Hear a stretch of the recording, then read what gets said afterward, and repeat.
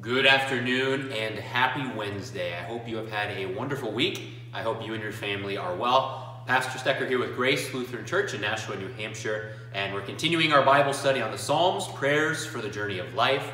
And today we're finishing our three-part series here on Psalm 22 because we're here in Holy Week, and tomorrow we're approaching, tomorrow will be Maundy, Thursday, and then we're going to have Good Friday on Friday. And Easter, of course, is coming up on Sunday. So Psalm 22 is probably the central psalm for Holy Week. It's certainly the central psalm that gives us a window into what Jesus goes through on the cross.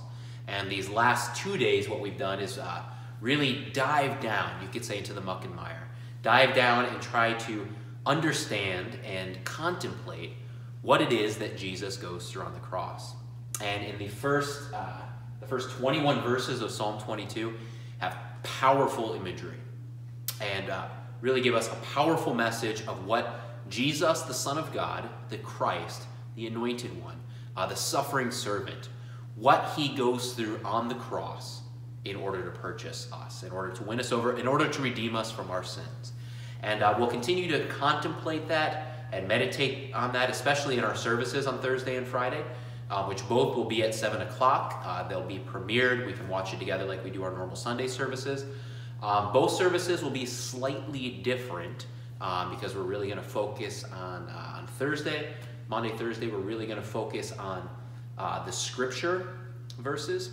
And we're really going to highlight that with a dramatic reading in order to showcase the promise that God makes with us, that we will be his people and he will be our God, and how he makes that promise in a very special way on the night before he's betrayed. And then on Friday, we're really going to highlight and have another dramatic reading for the words that Jesus says from the cross. So I invite you to, as we go through those 2 days, continue to look at and think on Psalm 22, because it shows us and gives us a great window into what Jesus goes through throughout this process. But today, as we finish off Psalm 22, we are going to get a little bit of a sneak peek into what's coming on Sunday, what comes on Easter, because Psalm 22, as brutally honest as it gets to what Jesus goes through, the second half shines light on everything that's going on, shines light into the darkness. And really what we get to see here in the second half, or the third half, verses 21 through 31, is we get to see the why. Early on in the first half, we saw the what. We saw what Jesus went through. But in the second half, we understand why.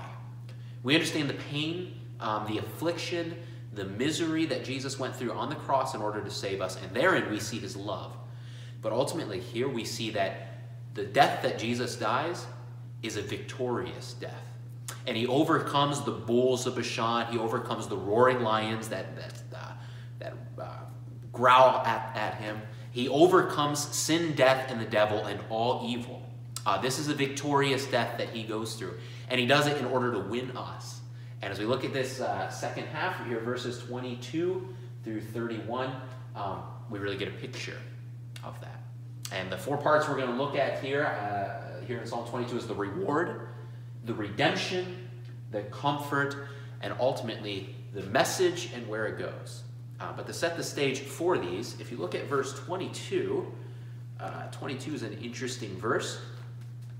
It sets the stage for us. 22 reads, "I will tell of your name to my brothers. In the midst of the congregation, I will praise you." Now, the reason this is an interesting verse is because in Hebrews chapter 2, verse 12, the author of Hebrews ties this verse in to Jesus' own words, which makes sense if Jesus praised this from the cross. But the author of Hebrews says that Jesus was not ashamed to call us brothers, and that he does call us brothers now. And the reason he does that is because he died, redeemed us, covered us with his righteous robes. And in doing so, we are now called brothers of Christ. Now, isn't that just an amazing way to set this off? Why did Jesus go to the cross? So that we can be called his brothers and sisters in Christ. So that we can be children of God. So that we can receive in our baptism the name of the Father, Son, and Holy Spirit, and be called a Christian, a child of God, a brother of Christ, because of him purchasing us through what he goes through on the cross. And this sets the stage. What does being a brother of Christ look like? It looks like the way that Psalm 22 plays out rest of the way. And let's jump now to the reward, verse 23. Continuing on, I'll read 22 again. I will tell of your name to my brothers in the midst of the congregation. I will praise you. You who fear the Lord, praise him. All you offspring of Jacob, glorify him. And stand in awe of him, all you offspring of Israel. What's going on here? Why are we called the offspring of Israel? This verse is about the reality that what Jesus accomplishes is the beginning of his church. The church has always been where those who are the brothers of Christ come and gather. Those who are in his name do what verse 23 says. They praise him. They glorify him. They stand in awe of him. And they are the offspring of Israel. In other words, they are the ones who are in that covenant and that binding promise relationship with God. That is who we are. And that's why we get baptized into the church. When we receive the name of Christ, we are now part of his team. We are now his brothers. And we stand in awe of him. We praise him. Galatians 3:14 says, so that in Christ Jesus, the blessing of Abraham might come to the Gentiles, so that we might receive the promised Spirit through faith. See, we are now brought into Israel.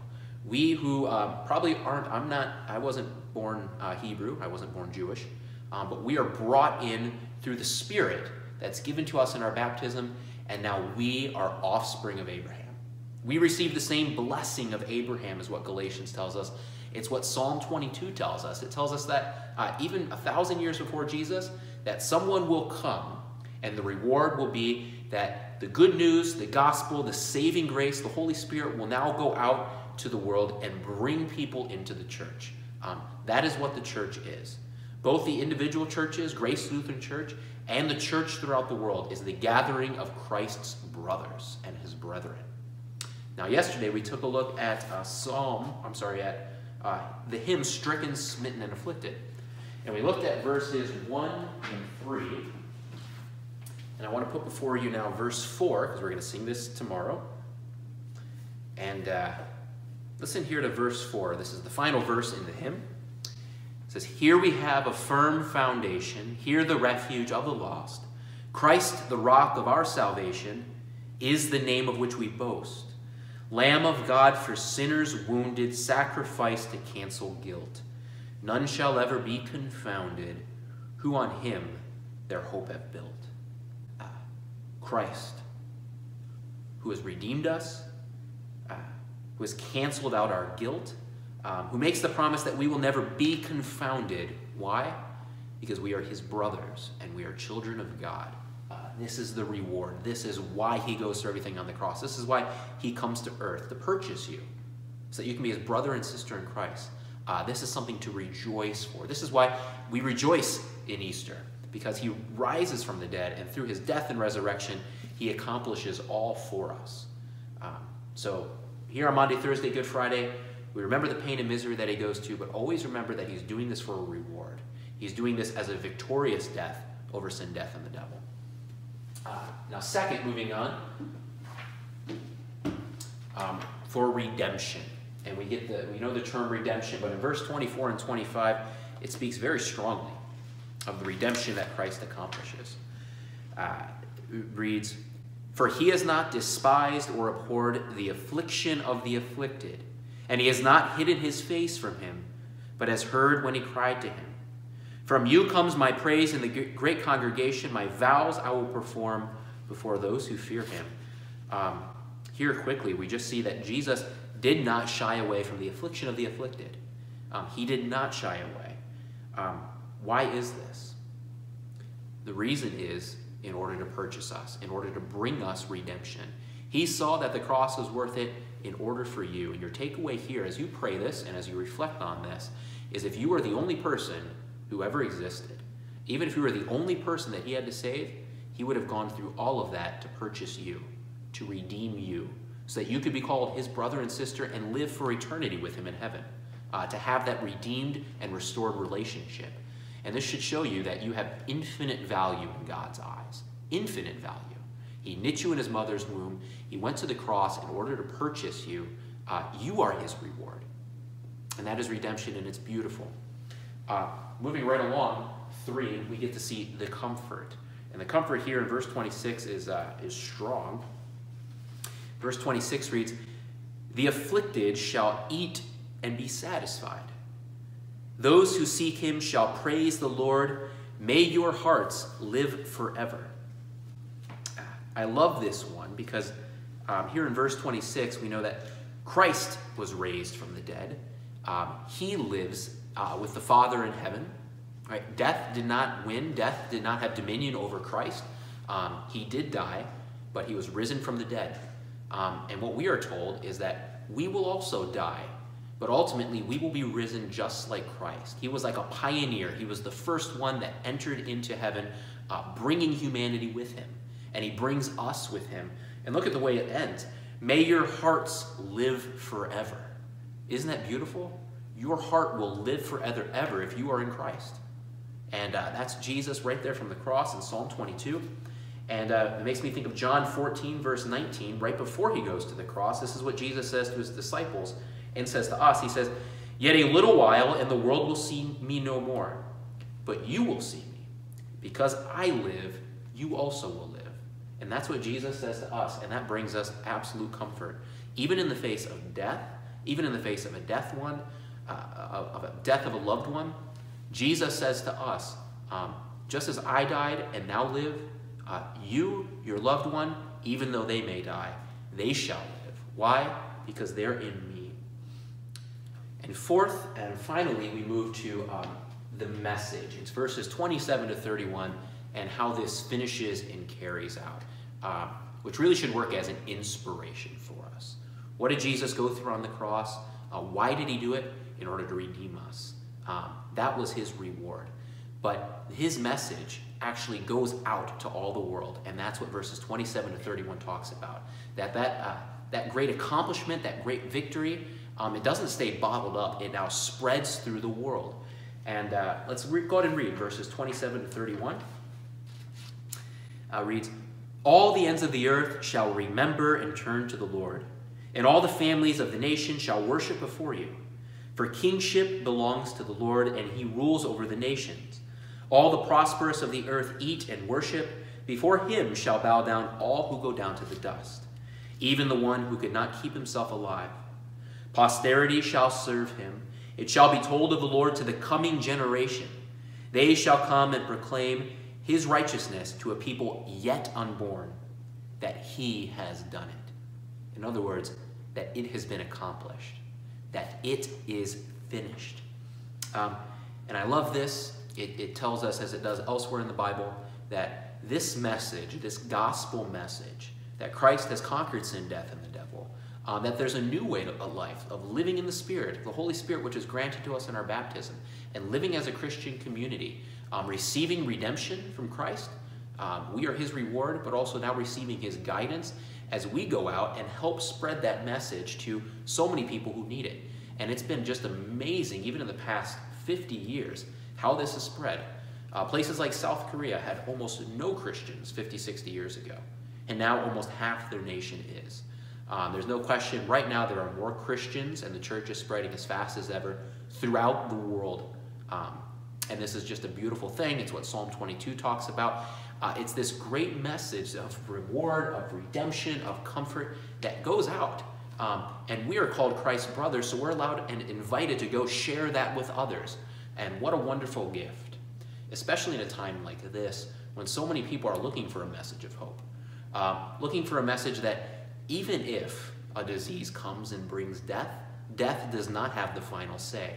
Death does not have the victory. Death, where is thy sting? Christ has conquered death. He has won us. And therefore, we don't even really need to fear death. We will mourn death, and we absolutely will, but we don't have to fear it because it does not have the final say. One of my favorite examples of this is, it's outlined here in verse 31, where it says that this message will go out still to a people yet unborn. And in John chapter 17, which is right before he goes to the cross, it's when he's in the upper room. It's Wednesday nights right now, or it's Wednesday afternoon, so this would be tomorrow evening when Jesus is with his disciples. They're eating the Last Supper. And in John, there's a couple chapters there, I think it's like 14 through 17, where he is talking with his disciples. And you get to see a little bit longer of a conversation compared to the other Gospels. We get a little vision of what Jesus is talking about with his disciples right before he goes to the cross. And in John chapter 17, it's often called the high priestly prayer. He prays to the Father, and then he prays for those disciples that are sitting there with him. So he's there praying for them. And then right towards the end of this, he turns and he says, now I want to pray for all of those who believe in me through your word. In other words, the message now that those disciples spread, the good news of so many more people who saw the risen Christ and said, Jesus is Christ, he has conquered death, and that message spreads. Jesus, when he's in the upper room, and when he's on the cross, because he prays Psalm 22, when he's on the cross, when he's in the upper room, he's even praying for those who will believe in him and aren't yet born. In other words, on the cross, in the upper room, Jesus was praying for you, and he was praying for me. Now, isn't that absolutely beautiful? Jesus is in charge. He is king. He has conquered sin, death, and the devil. And that message will go out to the world, and it is going out to the world through God's guidance, through the Holy Spirit, and through us who are his brothers in Christ. This is why Jesus went to the cross. Psalm 22 shows us what Christ went through, but ultimately shows us why he went through it. So let's finish. Let's go ahead and read. Tonight in Compline, we're going to read the entire psalm. So I won't do that, but let's go ahead and just read the verses we just went over. We'll read verses 22 through 31, and then I look forward to seeing you tomorrow in our Monday, Thursday service, which is at 7 p.m., and on Friday, our Good Friday service will be at 7 p.m., and then on Easter as we get to celebrate together. Let us read. I will tell of your name to my brothers. In the midst of the congregation, I will praise you. You who fear the Lord, praise him. All you offspring of Jacob, glorify him. And stand in awe of him, all you offspring of Israel. For he has not despised or abhorred the affliction of the afflicted, and he has not hidden his face from him, but has heard when he cried to him. From you comes my praise in the great congregation. My vows I will perform before those who fear him. The afflicted shall eat and be satisfied. Those who seek him shall praise the Lord. May your hearts live forever. All the ends of the earth shall remember and turn to the Lord, and all the families of the nation shall worship before you. For kingship belongs to the Lord, and he rules over the nations. All the prosperous of the earth eat and worship. Before him shall bow all who go down to the dust, even the one who could not keep himself alive. Posterity shall serve him. It shall be told of the Lord to the coming generation. They shall come and proclaim his righteousness to a people yet unborn, that he has done it, that it is finished. Thank you for joining us for the study of the Psalms. I hope your Holy Week is going great. God bless you. God be with you. Take care.